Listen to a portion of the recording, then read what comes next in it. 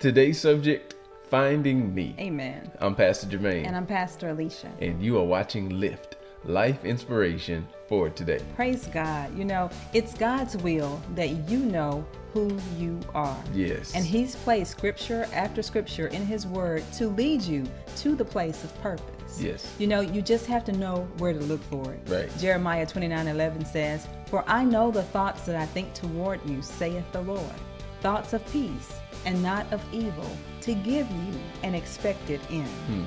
The Message translation of that says, I know what I'm doing. Yes. I have it all planned out. Right. Plans to take care of you, not to abandon you. Right. Plans to give you the future you hope for. Wow. Now, you really have to allow that to sink down into your That's spirit. right, yeah. Because oftentimes, by the time we're adults, we've had so many people give us their opinion about Right. our life that it can Wow. seem, sometimes to be difficult to distinguish just who we were created to be Right. from who others want us to be. That's good, Pastor Jermaine. You know, many times we are searching for ourselves in the midst of the plan that others are trying to write for us. Yeah. And not the plan that God has already written for us in His Word. That's good.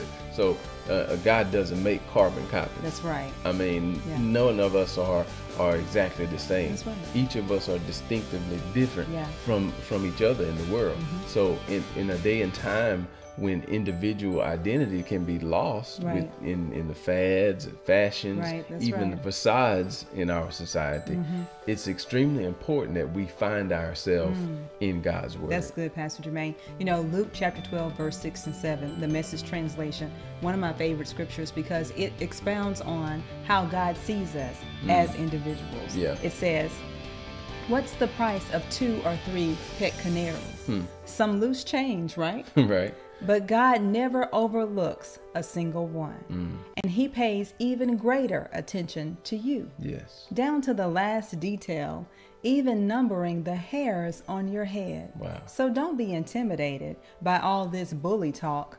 You're worth more than 1,000,000 canaries."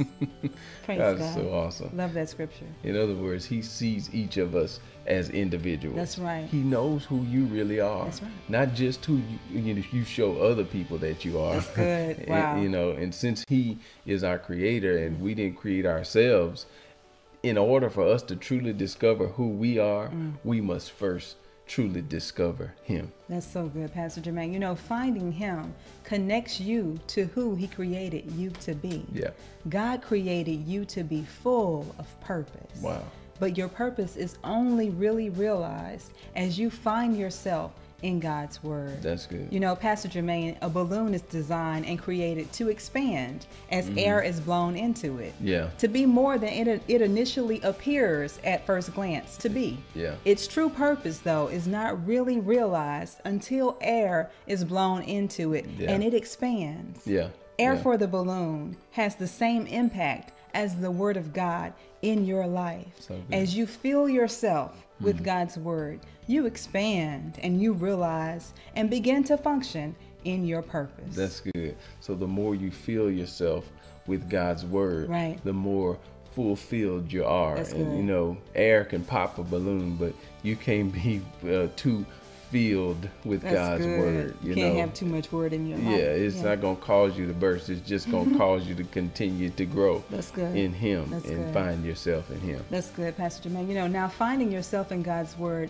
is not about us seeking to use the Word solely for our own personal gain. Right. Although we can see in God's Word that prosperity is a byproduct of us seeking God. Yes. Finding yourself in God's Word is about you being fulfilled Yeah. from the inside Yeah, out. exactly. Drawing closer to God, reading His Word, spending time with Him in prayer, in worship, going to church, Right. receiving spiritual guidance from faithful others. Yeah. As you're fulfilled on the inside, Yes. then your life begins to take the shape that it's supposed to on the outside. That's good. So your answers won't be found in a crystal ball or somebody reading your poem That's for good. you. God, your creator, He will reveal to you who you are, That's and good. as you set aside time to spend with him. Amen. Proverbs 3:5 says, trust in the Lord with all thine heart, and lean not into thine own understanding. In all thy ways acknowledge him, and he shall direct thy paths. Every path that God has called you to walk, Amen. he will direct you to it as you spend time with him. Amen. Praise God for the word. Praise God. So this week, find yourself by spending more time with God. Yes. Submit your plans to him. Yeah. For his approval or for his denial. Right. Read the plans he has for you in his word. Yes. And allow him to direct your paths and to help you discover who he created you to be. Amen. Praise God. I'm Pastor Jermaine. And I'm Pastor Alicia. Thanks again for tuning into this week's Lift. We'll be back next week with another inspiring word, sure to give you the lift that you need to enjoy your week. Praise God. God bless you. We love you. God bless you. We'll see you next week.